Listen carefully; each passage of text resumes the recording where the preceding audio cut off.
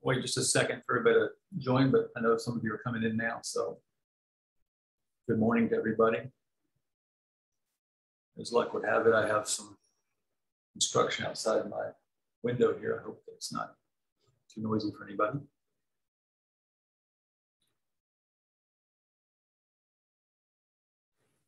Thank you for being here. So let's go ahead and get started here. Welcome to South Florida Trade Connections.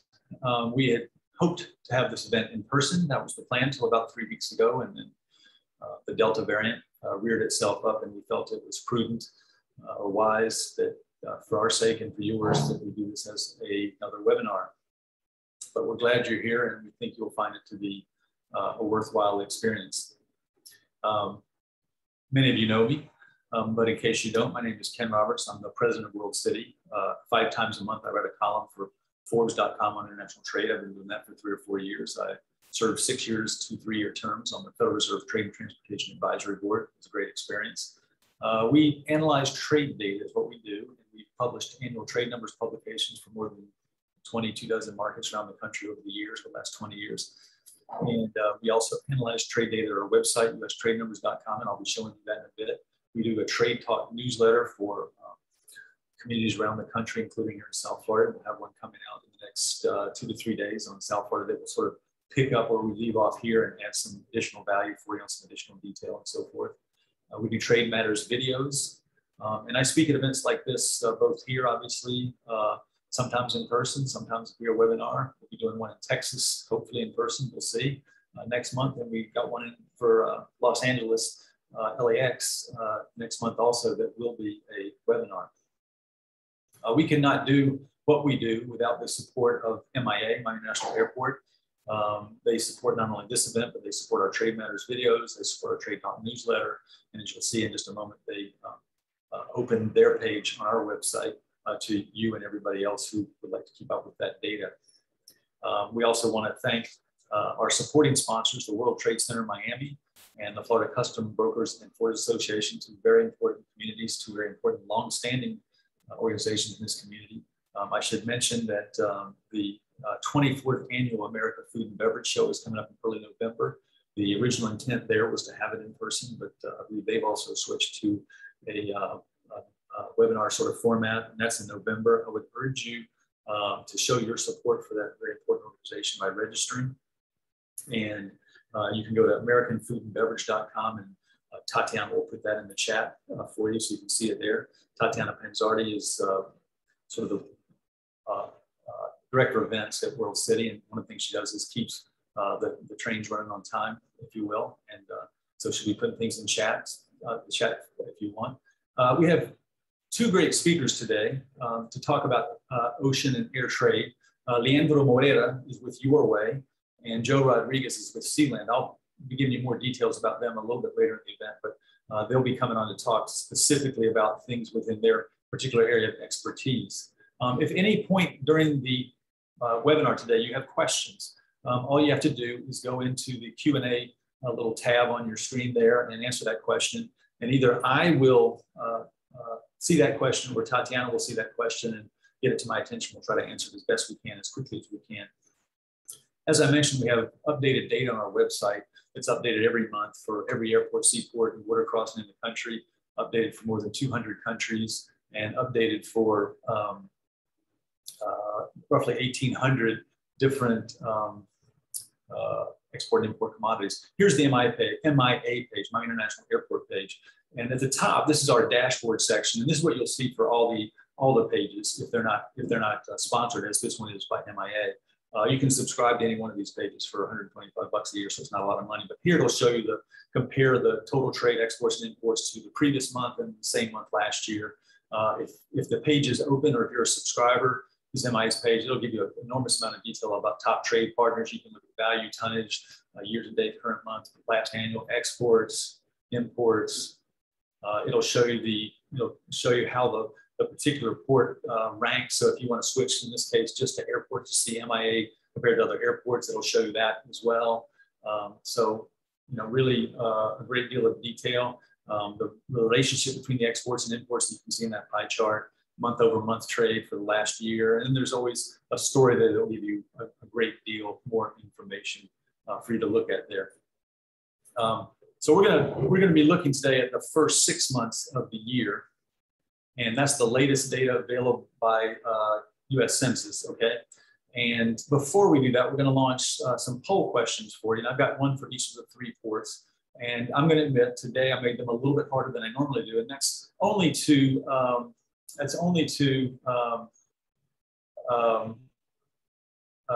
because of the interesting points they make. Let me see let me get this first question up here for you. Okay. Why am I in this screen? Huh. I've got a little glitch here that I can't figure out with the poll question.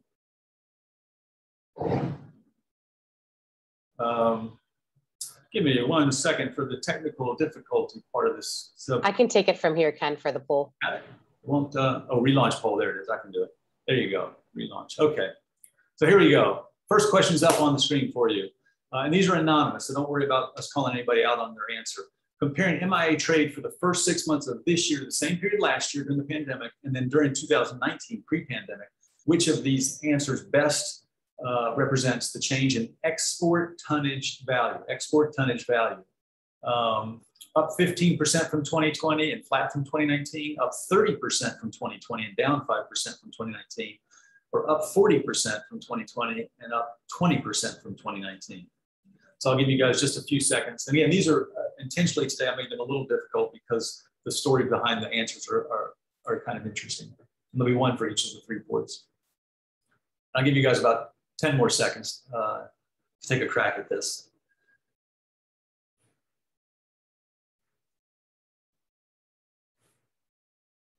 Now I'll show the answers. I'll show the answers to the survey, and then I'll show the correct answer during the presentation.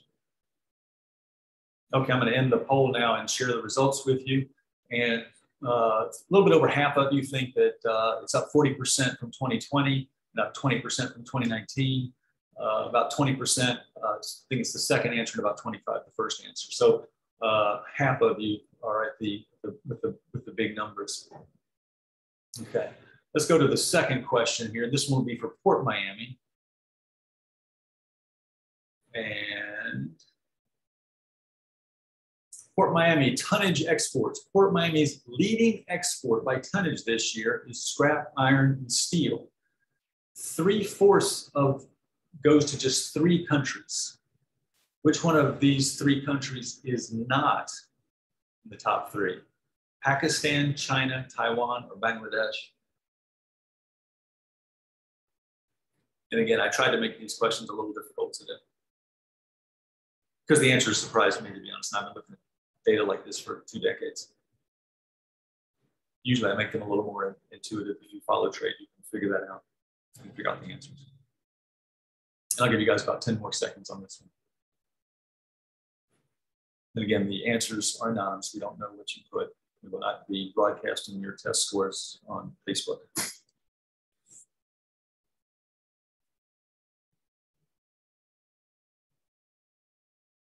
Okay. So I think I did pretty well here in getting a pretty good balance in the answers here. So 32% said Pakistan and Taiwan, and then 21% said China, and 16% said Bangladesh. Okay, and again, I'll get to this answer in just a moment as we go through the presentation. Okay, so here's the question for Port Everglades tonnage imports. The construction boom has led this country to becoming Port Everglades' top trade import partner by tonnage. What country is it? The construction boom. And I think what we'll see in the data when I show it to you is just the impact of COVID in so many areas of our lives, obviously, but also in the import and export trade and the country trade that we're seeing at our seaports.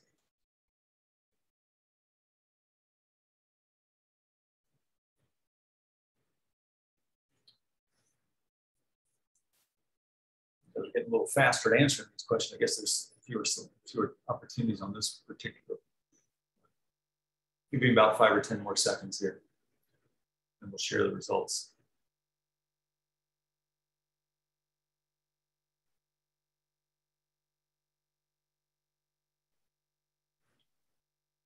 Okay, so here's what you think. 2/3 of you think Turkey, 1/3 more or less think China, and the trade commissioner from Iceland was not here today, unfortunately, and did not cast that vote for Iceland, so Iceland got no votes today. And again, we'll get to those answers in just a moment for all those questions. So let's now look at some of these statistics here. And so let me explain what you're looking at here. This V shape shows the pandemic sort of graphically. You see Miami International, Port Everglades, and PortMiami there, and you can see they all took that dip through the first 6 months of 2020 compared to 19. And then you can see in 2021, if you look at the bottom of your screen, you can see those percentages going back up. Okay, so MIA's up, PortMiami's up, and Port Everglades is almost up to the 2019 level, just slightly down from that. And again, this is by value. Okay. Now, if we switch to tonnage, make sure I show you the right one. Here's tonnage. It's the opposite. Okay, it's the V this way. What does that tell you? It tells you that heavy things are being moved rather than valuable things. What does that suggest? It suggests the impact of the coronavirus because there was so much money put into the US economy by the Congress and the Federal Reserve to keep the United States economy from, suffering a tremendous fall as it did during the global economic crisis a decade earlier from the mortgage crisis. That suddenly people had made changes in their lives. Many of us were sent home to work and decided we looked around our house and there were things we wanted to do.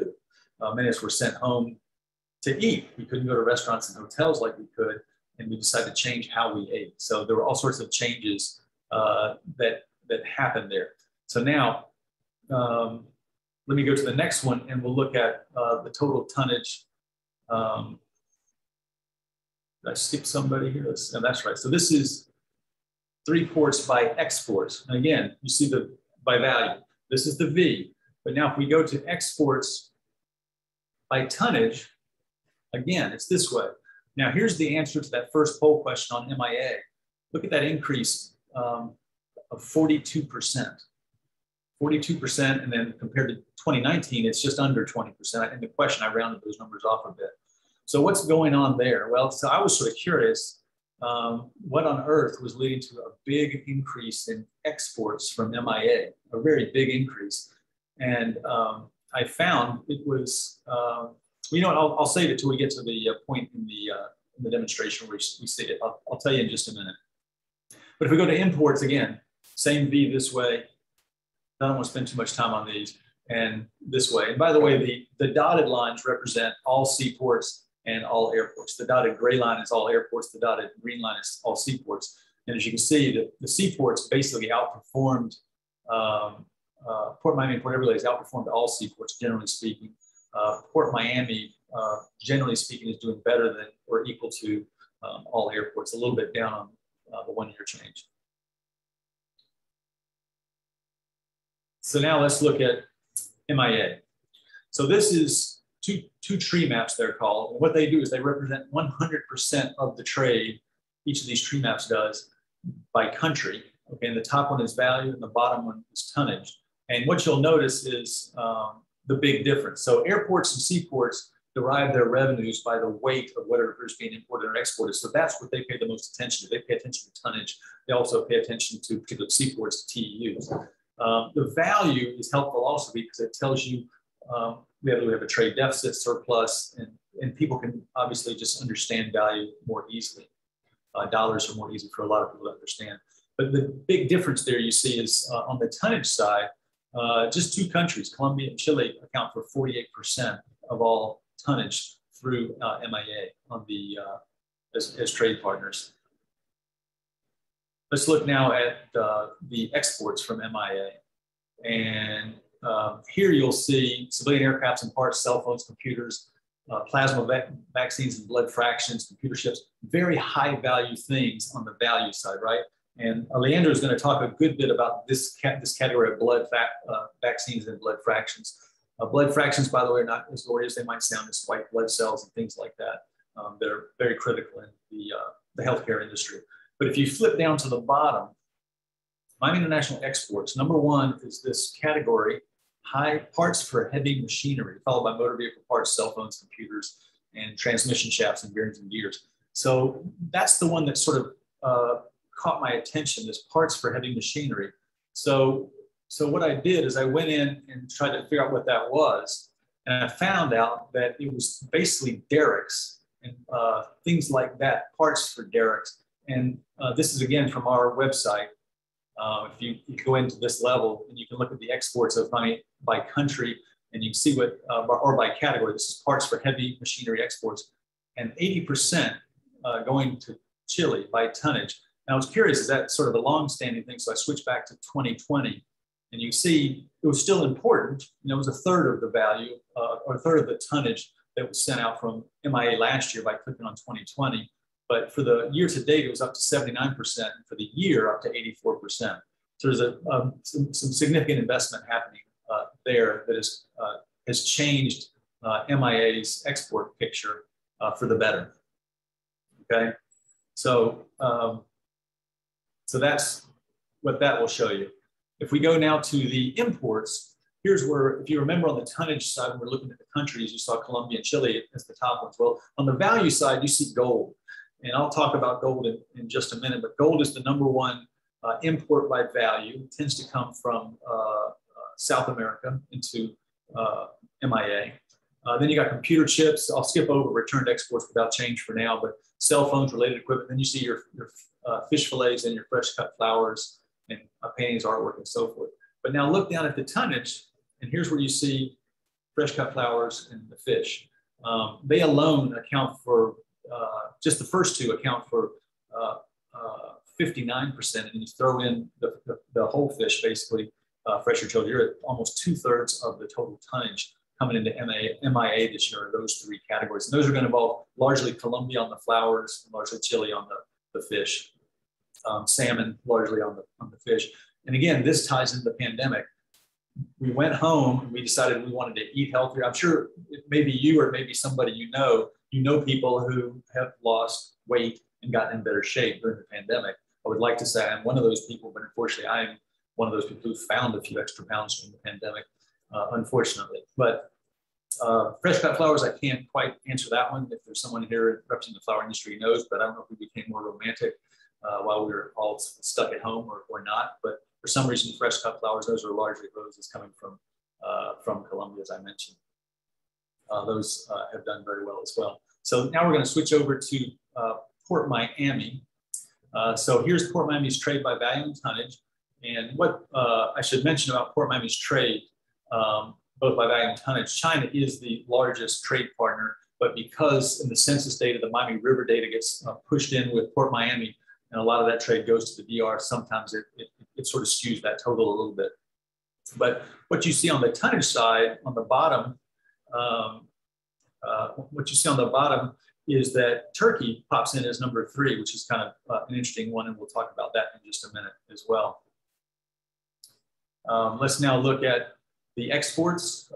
Passenger vehicles has become a big export out of Port Miami by value.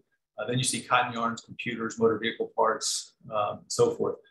If you look on the bottom, by tonnage, the number 1 export out of Port Miami is scrap iron and steel. So now it's time to answer our last question, and let's go to share that screen for you quickly and get to the right answer for you. So here's scrap iron and steel, and Taiwan, Pakistan, Bangladesh are the big 3. And that surprised me because we always hear so much about China. Well, here's China down at less than 1%. Now, I don't know what Taiwan is doing with all that scrap iron and steel. I know it's very close to China. I know that, but I thought that was an interesting result as well. And that's why I had that question as one of them to answer. So that, again, is the exports from Port Miami. And here's the imports. And here again, you'll see the impact of, on the tonnage side of the coronavirus and what we did. So on the top, you see some of the apparel, you see sweaters, you see t-shirts, you also see cigars and cigarettes. PortMiami is a very big importer in that space. By the way, the fourth one there, heterocyclic compounds, those are tied in again to the pharma industry, which Leandro will talk about shortly when we get to that. On the tonnage side, you see granite, marble, other stones. You see unglazed ceramic flags, paving hearth tiles. Melons and papayas doing very well this year. Big increases there. You see furniture. I don't know how many of you have tried to get furniture during the pandemic and been frustrated and think, oh, it's a supply side problem, it's a logistics problem. Actually, to some extent, it is not. It's a demand issue. The imports of furniture into many of our airports and seaports has actually, or many of our seaports, I should say, has actually increased. It's a demand issue. And again, that goes to all the money that's in the economy and people are fixing up their houses. They need more computers for their home office. They need, et cetera, et cetera. So now we'll jump to Port Everglades. And there you see on the bottom of your screen, you see the top trade partner by tonnage. And that was the answer to the third question, is Turkey, okay? But on the top, you see Dominican Republic, Honduras, Brazil, Chile, Costa Rica, Guatemala, Colombia. You see a lot of what you would expect, some of the usual suspects, right? That would be the top trade partners for Port Everglades. But in comes Turkey there at #1 by tonnage through the first 6 months of the year. And again, that's going to be largely products related to construction. So it's going to be cement, it's going to be tiles, it's going to be those kind of things. On the export side, just like MIA, top export is passenger vehicles. Then you see cotton yarn, which is going to be yarn that's going to largely go to Central America and come back as apparel. You see computers, motor vehicle parts, motorboats and yachts. Again, high value items. Just jump down to tonnage. You're going to see cotton and yarn. And I realize some of you cannot read some of these depending on the size screen you're on. So that's why I'm sort of reading them out loud. Cotton, yarn, chicken, and other poultry, passenger vehicles, gasoline, synthetic yarn, and so forth are those. And then if we go lastly to the import section, gasoline is gasoline and jet fuel and other refined petroleum products, an extremely important part of what Port Everglades does for basically from Orlando down, but absolutely for South Florida. A good deal of the gasoline and jet fuel that is used, excuse me, here in South Florida comes through Port Everglades. What has happened over the years, and one of the reasons that Port Everglades has a hard time breaking records for the value of its trade and for the tonnage of its trade, is that the hydraulic fracturing industry has grown up and there's been a large domestic supply of gasoline. But what you can also see on the tonnage side, you can see the #2 import by tonnage is cement. Melons and papayas, again, doing very well at Port Everglades. By the way, I should mention those in this case is largely, the tropical fruit, guava. Excuse me, I almost lost there. Guava is in this category, and that's a very high ranking. You've got bananas and plantains and so forth. So, Ken, you have a question in the chat, in the Q&A. Well, that's good because this is the question time of the conversation. So let's see what that question is. Hi, Ken. Thanks for sharing this very valuable information. Can we get a copy of this presentation? So this presentation absolutely will be up on YouTube, our YouTube channel, usually today sometime, probably within a couple hours after the presentation. And Tatiana will send an email to all of you saying where that link is. And I realized, in particular with this one, where I went through pretty quickly, I realized people might want to go back and look at some of the data points and so forth. So hope that answers your question, Maria. Any other questions about any of that data? If not, we'll go to the next section of our presentation, and that's where I introduce our first speaker, who is Joe Rodriguez. And Joe is whoops. Let's go back just one slide here. I'm going to read his bio. I jumped the gun on myself. So Joe is the managing director for North America and Canada for SeaLand. He's been in the logistics field since 1999, so from the last century. And WorldCity was started in 1998, by the way. He has held roles in multiple supply chain segments, including LTL, perishables, pharmaceuticals, NVO, CC, and automotive. His current role includes leading commercial strategy and execution for North America with Latin America and Caribbean as his territories. And with that said, we'll bring Joe on screen. And again, I remind you that at any point you have questions for either me or Joe, that you should just jump right in and ask those questions. And while we wait for Joe to join us, let me just real quickly make one point that I didn't make yet. And that's on what happens from here, what kind of year we're going to end up with for the 3 ports. And I'll tell you quickly, and again, the Trade Talk newsletter that is going out in a couple of days will have more detail on this. Port Miami will set a record for value and tonnage, breaking marks it set in 2019. Port Miami will break the record for tonnage, but not for value. And the reason it won't break it for value is because of all that gold trade that was occurring back in roughly a decade ago, but in 2012.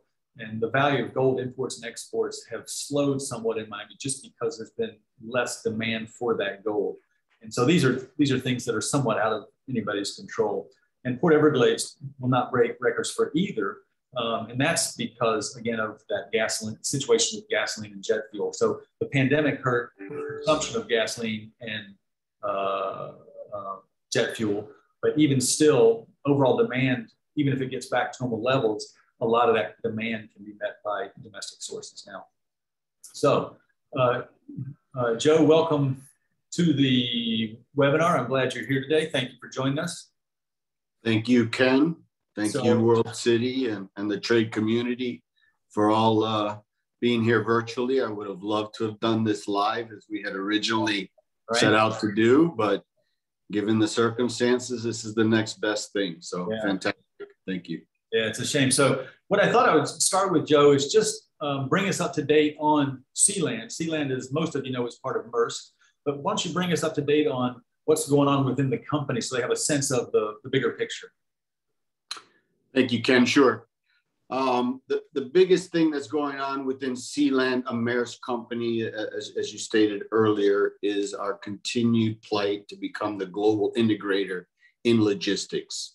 What this means for us and all the brands under the Maersk umbrella, which includes Hamburg Süd, it includes Maersk, it includes SeaLand, is that we are focusing on becoming a end-to-end provider of goods, of services for our customers, becoming more integrated with them.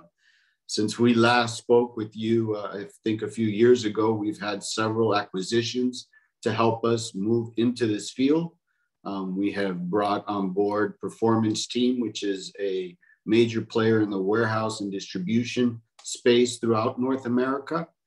Combined now with Maersk, it brings in North America our total warehouse footprint to over 46 sites and 9 million square feet. And this helps us in the fulfillment area of the logistics field.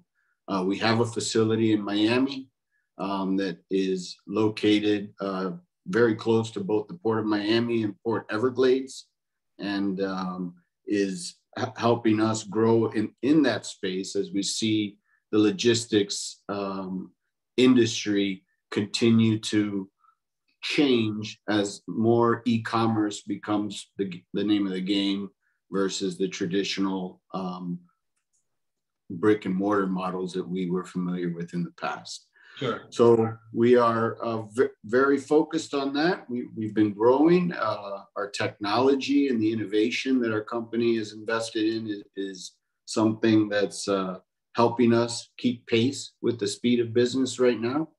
And like you asked me earlier, the SeaLand portion of it is focused. We have 3 SeaLand brands in the globe, one in Europe, one in Asia, and one here in the Americas. And we in the Americas focus on the trades that are in this hemisphere. So anything that moves north and south throughout the Americas is our focus area. And then we have the added assistance of our parent company, Maersk, that brings in equipment full and empties from around the globe, east and west, which helps us fulfill customer supply chain needs throughout this hemisphere. Great. So let's talk about, obviously the pandemic changed a lot of things about the way business is done in all sorts of areas. Quick question then, what kind of product changes did you see? Were the products you were moving changing at all? Because we all remember the toilet paper problem that began the pandemic. We've heard about lumber. We've heard about, you know, the shortage of this and so forth. So what did you guys see in the product mix? Great question, Ken. Great question. And I think you've touched on it a couple of times about the consumer demand and what's going on in consumer spending. So that really drives the changes of where people are spending their disposable income. A big one is definitely building materials. So you're looking at the lumber, the tile, the glass, all of that has been in huge demand. I think everyone on this call probably knows that the home improvement industry is doing better than ever. And almost anyone you talk to is doing something on their home. So that's going to drive. There's a cement track outside my house. I don't know if you guys are hearing this, but it keeps going by. Could you keep it down a little bit? Anyway, yeah. Yeah, it's a great time to be a tradesman for sure. The prices are high on everything that's coming in because the demand has peaked. We also see a lot, and we are heavy in the perishables and the frozen, specifically the refrigerated markets. We've seen that boom as well.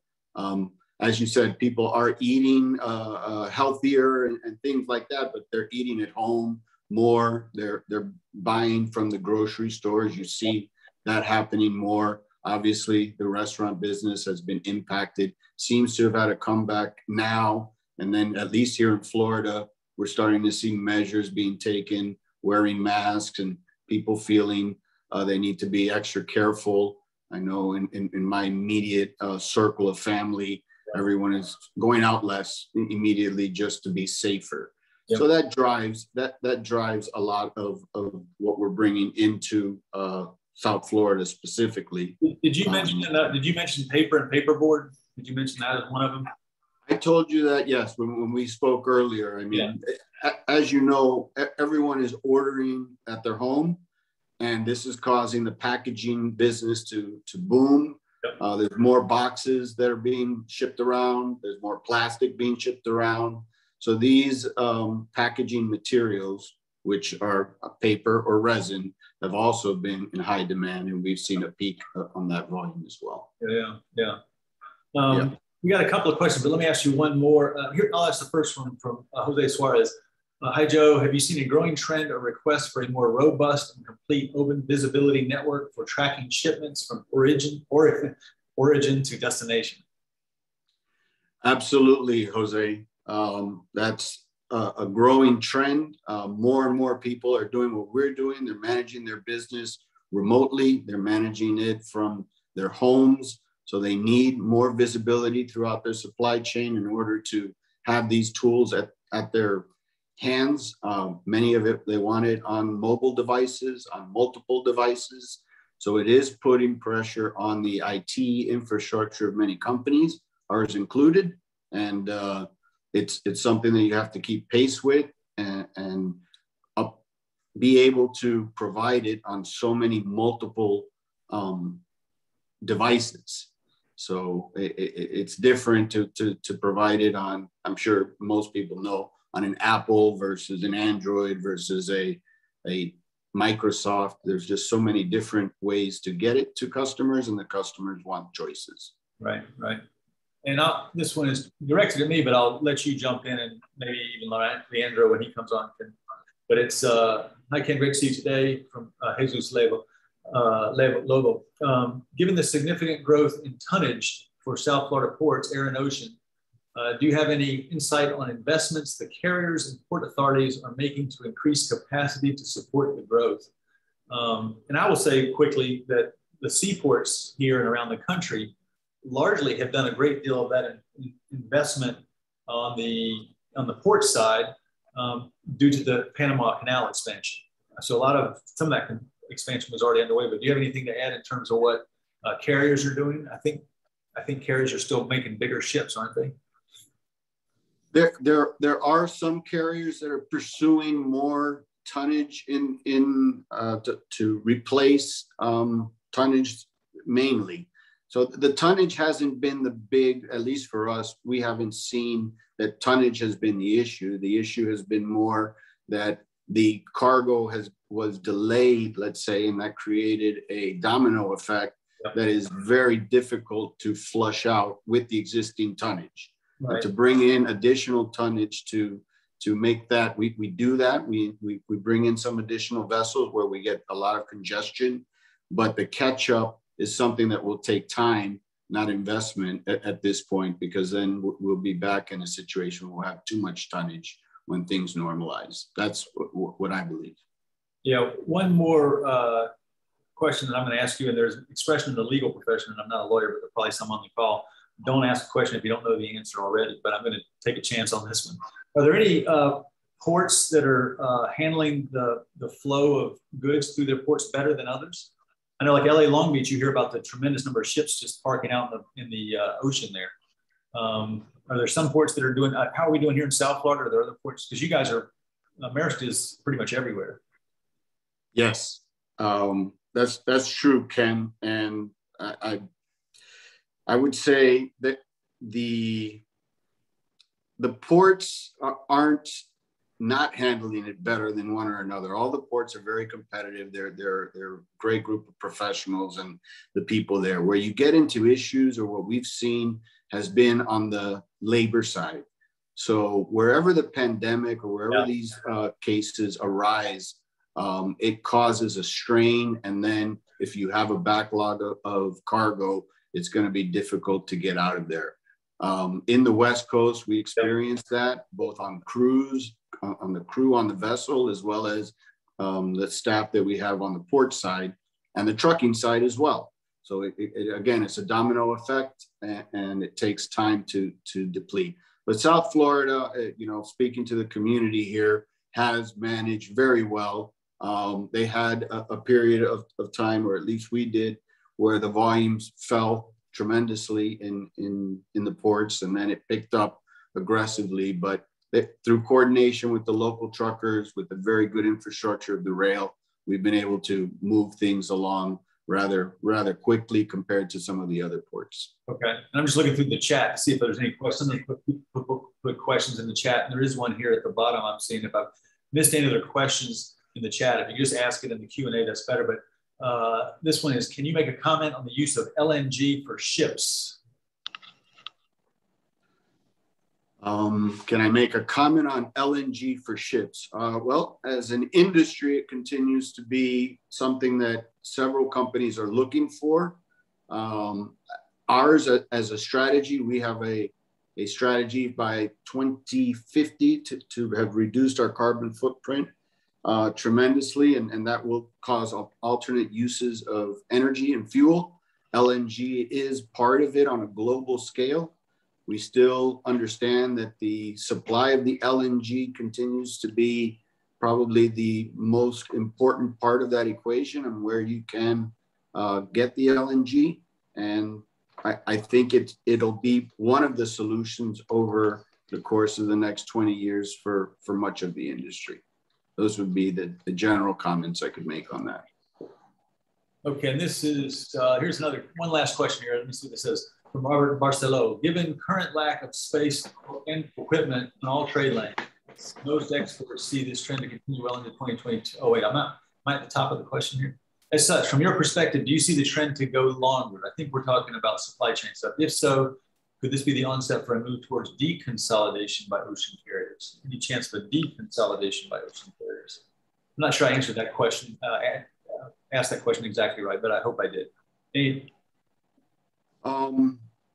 That is a good question. From my vantage point, I do think that consolidation will potentially continue more than deconsolidation at this point. I do believe that the disruption in the supply chain will continue throughout the rest of this year and potentially into next year. based upon what you said earlier, and I'll focus on it again. The consumer demand will continue to push trade, and people are spending their money on themselves and their houses and on things rather than experiences, which is what drove a lot of that spending in the past. And that's a big shift. Having lots of friends in the hospitality industry, they are seeing a huge impact on that, not only in leisure travel, but in business travel again.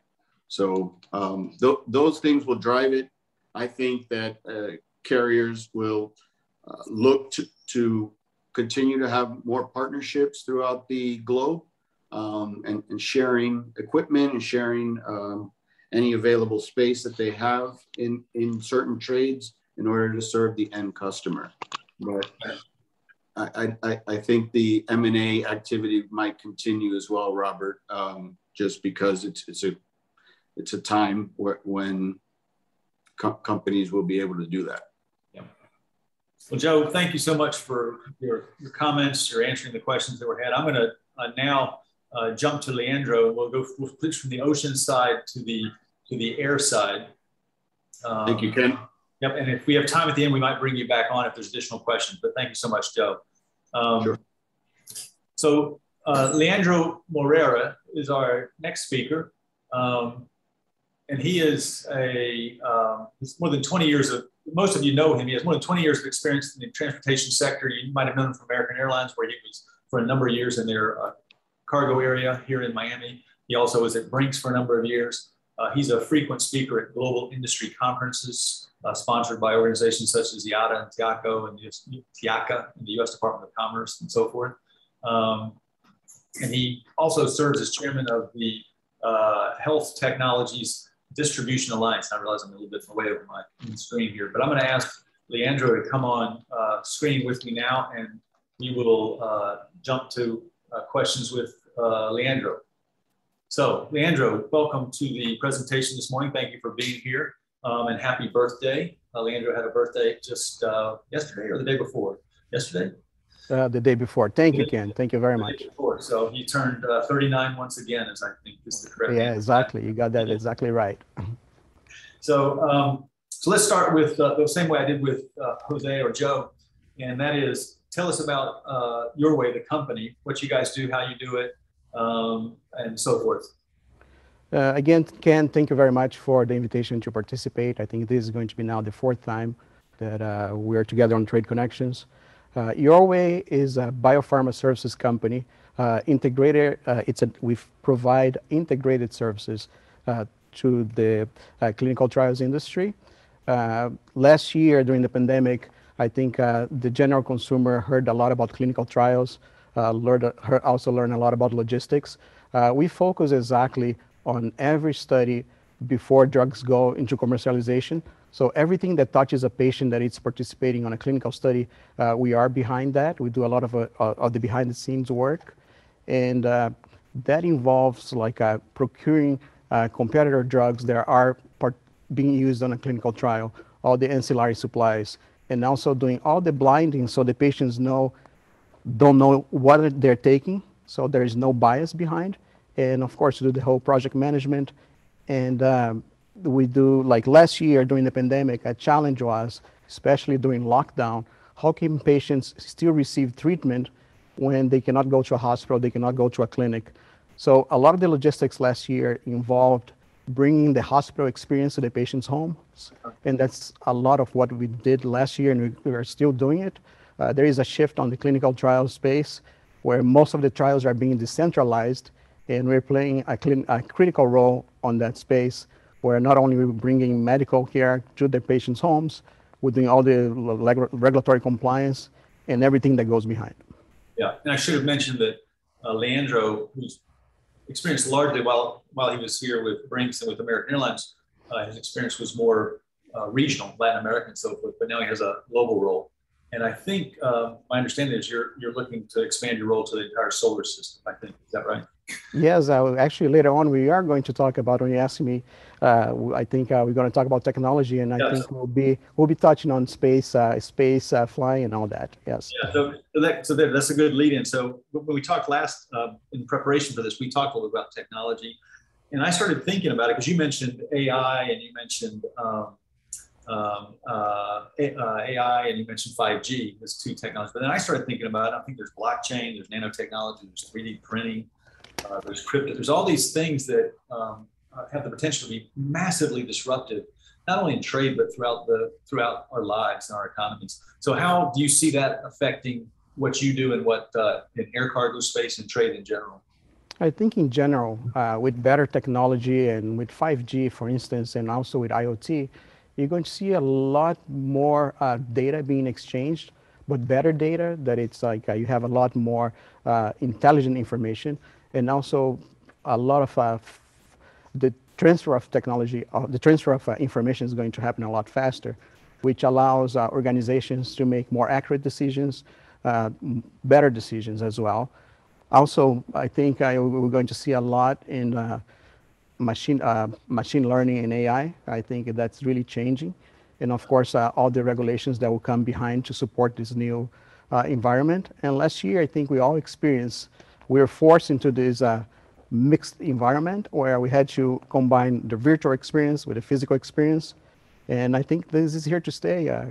Technology continues to evolve, and we are learning to use new technologies. We're learning how to take advantage from them, and it's just going to continue. I think it's really, we're at that point of no return where we're going to benefit from amazing technologies that are being introduced. And I'm quite confident that at the end of this decade, we're going to feel like we're in the Jetsons. And I might be dating myself here, but I think that's what's coming. Yeah, I was just seeing something on the news about there's a company that is promising, going public and promising they will have air taxis by, I think, next year or the year after. And so that's the ultimate Jetsons experience, is the air taxi. And you see United Airlines recently announced investments on vertical takeoff and landings, right? We're seeing like the big rush through space travel, right? I think all those things combined, we are in for like an amazing futuristic experience in the years to come, right? Yeah, and then the thing we talked about the other day that I think is potentially also disruptive is they now have, they have 3D printing that can print apparel. And historically, for the last 50 whatever years, apparel is one segment that has moved around the world quite a bit. We made a lot of apparel in this country. We made it in the Northeast at the very start of this country. It moved to the South at some point. Then it moved offshore. It was in the Caribbean. It was in Mexico. It moved to Asia. It moved to China. It moved from China to Pakistan and Vietnam, and et cetera, et cetera. It really moves around. But if you've got, and it lifted people in those countries out of poverty as it did so. And if you got machinery that means you can make your own apparel, it changes everything. Yeah, I see a shift into like more consumer-centric practices. You mentioned printing, 3D printing of apparel. So imagine if you're at home, you're going to a website, you're able to, through AI, have your body completely measured with like accuracy, and then you can print your own shirts, and you can choose the color, you can choose the style. That is coming, and it's amazing stuff. It really is. So let's go now to South Florida, and let's say I put you in charge of developing economic opportunities in trade for South Florida. What are you going to do? Well, the first thing I will do is, like, I think we have tremendous organizations in South Florida who do a fantastic job in their areas. And that goes, I would start with Miami Airport. And I say this with great confidence. In the last 25 days, I've been to several airports in Europe, in Latin America, and also in the US. Miami Airport is one of the best airports in the US. And I go beyond to say that Miami Airport is one of the best airports globally. If you see how Miami has evolved, more flying, more connectivity, and specific and very focused initiatives in some areas like pharmaceuticals. So I think make an inventory of all the talent, all the infrastructure we have here locally. I think that will be number one, right? Then really think futuristically. We have space travel. I think very few people are thinking like, where are going to be the spaceports, right? Florida is an ideal environment to host that, right? Can you imagine you go to Miami to fly, and you go to Homestead to hop on a space travel ship, right? On a rocket, right? That's one. And one area that I've been always very passionate about is pharmaceuticals. Since 2015, when we launched the Miami Pharma Hub, I've been really emphasizing how Miami has the perfect environment to bring manufacturing here, right? And I think we are now closer to that. There's a great opportunity, and I think we should really focus on bringing pharmaceuticals here. One thing that always strikes me is that we rushed to promote the region to bring Amazon to South Florida, right? And Ken, you heard me say the other day, e-commerce is cyclical. Diseases are not, right? We're always going to need pharmaceuticals. And the jobs in that industry, they're high-paying jobs, which increases disposable income in the kind of disposable income that is going to be available in the local economy. Right. Right. And I think we're seeing now, and we've seen for the last year and a half, how quickly we can move on a health threat and how quickly we need to move on a health threat. And Miami's connectivity, as you said, look, there's other airports who go to a lot of places as well, but Miami has great connectivity to many, many other airports around the world and around the country. And it has a rich history in the pharmaceutical industry. There have been quite a number of companies that have been started in this community in the pharmaceutical space. So there is a tradition. Yeah. And I'm always looking at at business. I have a term that I coined that's plasma. It's purpose. It's like long-term needs, right? Adaptability to changes in the market.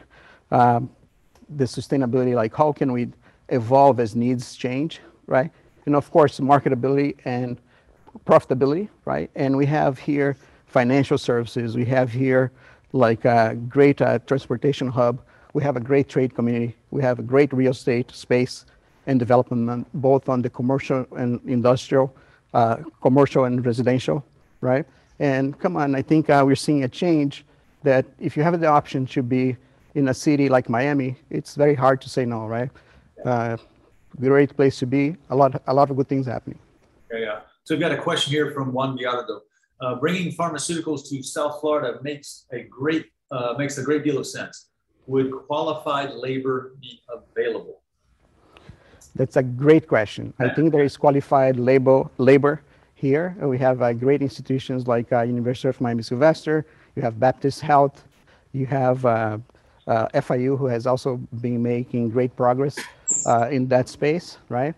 And again, I think attracting labor here from states where we have seen we already seen an influx of new people moving to Florida, and I think with the right programs in place, the right incentives to bring companies here, I think it won't be that challenging to bring talent here to the local economy.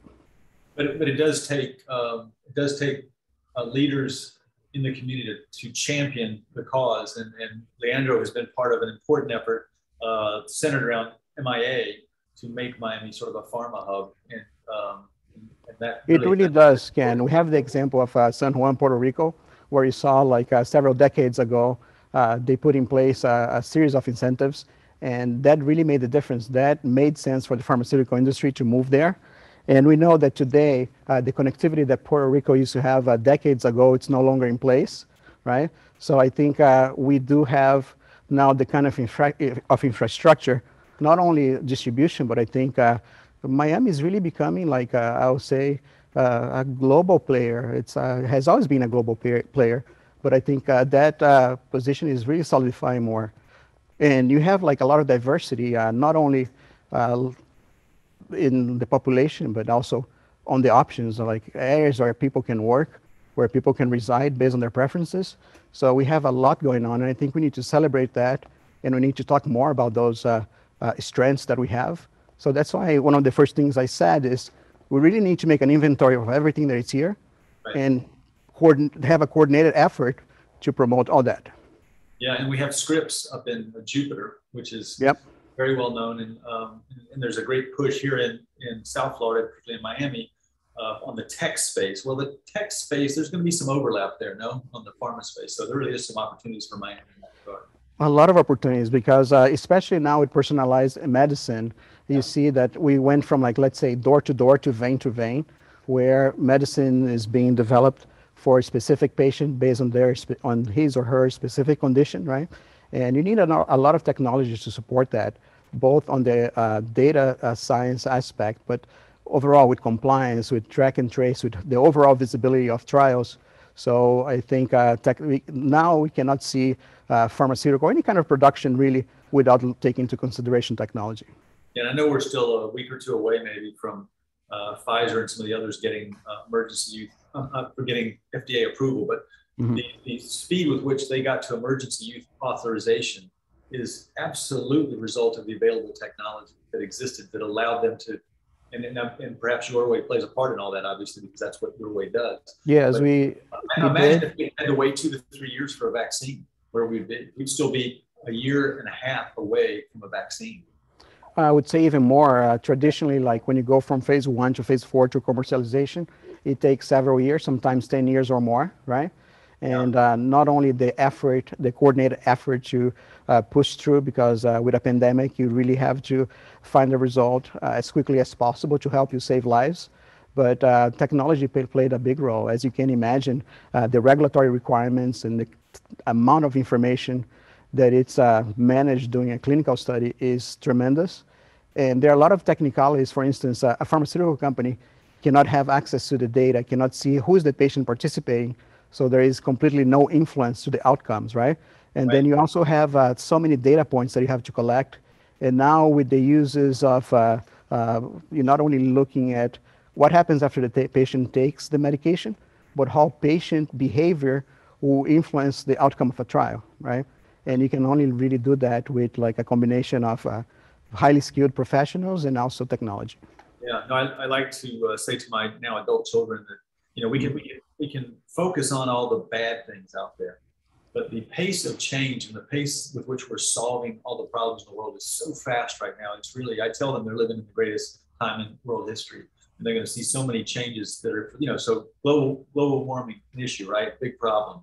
We got fires, we got hurricanes, we got extreme heat, we got extreme cold, but we're going to figure that out. We're going to figure that out, and these communicable diseases that are spreading, the variants are going to be fast and furious on this COVID. We know that, but I guarantee we'll be up to the challenge. We'll figure this stuff out. And it's with companies like YOURWAY that steps into the breach and does some of the hard work. So it's really terrific.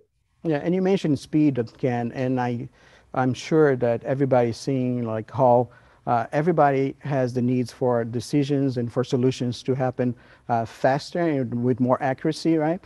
We do in general have this mentality of like, let's get things resolved now, especially if it's like a pandemic obviously has the needs for immediacy.